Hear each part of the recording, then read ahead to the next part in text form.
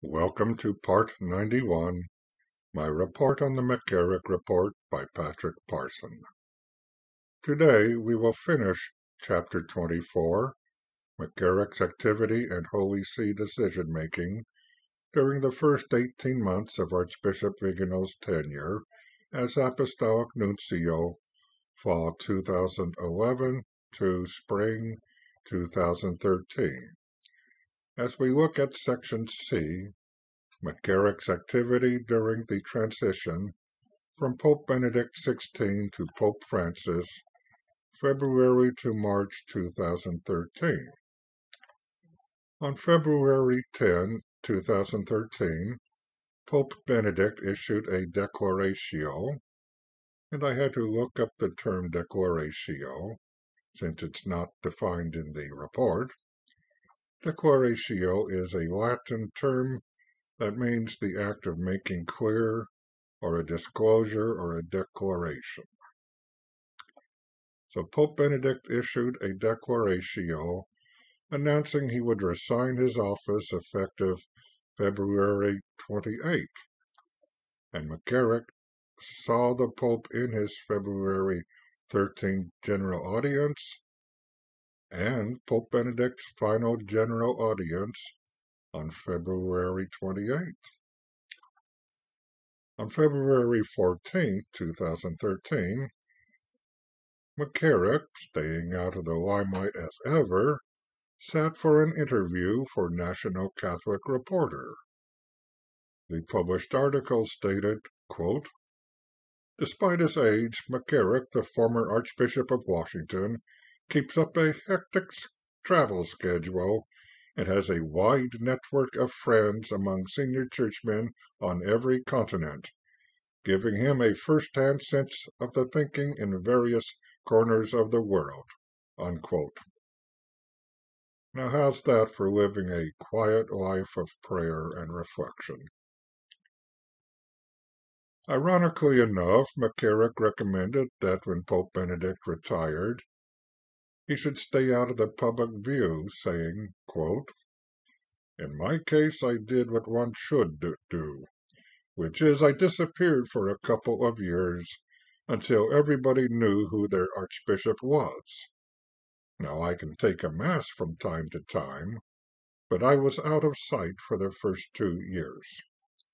I'm sure this man will do even more than that, because he'll get older and weaker." Unquote. McCarrick may have disappeared in his own eyes, but from what we have read in the report, practically everyone else in the world seemed to have opportunity to be exposed to him. Now, McCarrick also suggested that having a Latin American pope would be a great idea. The media was discussing sexual misconduct on the part of certain cardinals, but McCarrick's name was not part of that list.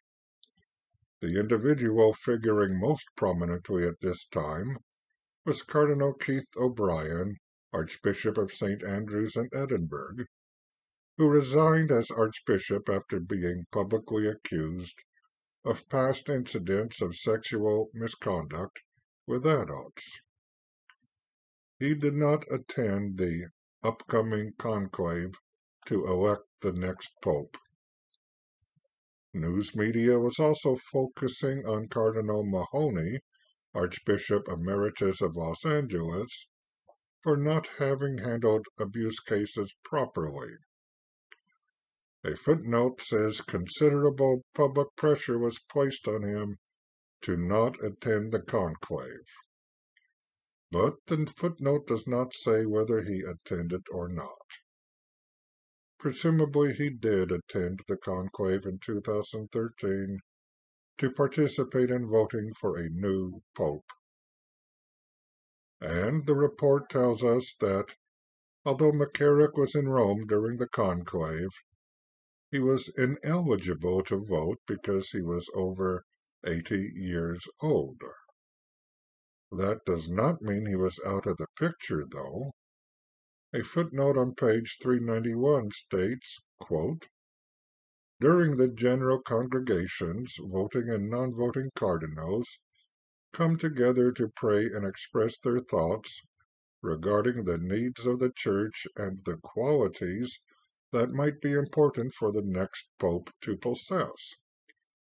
McCarrick was visible during the general congregations in 2013, meeting daily with the other cardinals. Neither cardinals nor journalists raised issues about his presence. In an interview, Pope Francis vaguely recalled McCarrick's presence during the congregations, but did not recollect having any discussions with him. Unquote. And with that, we end Chapter 24 of the McCarrick Report, leaving us just 6 chapters and 56 pages of the report to go. In this chapter, we have seen much confusion and miscommunication among people and groups. Let us avoid miscommunicating with God by praying the Fatima prayer. O my Jesus, forgive us our sins, save us from the fires of hell, and lead all souls to heaven, especially those in most need of thy mercy.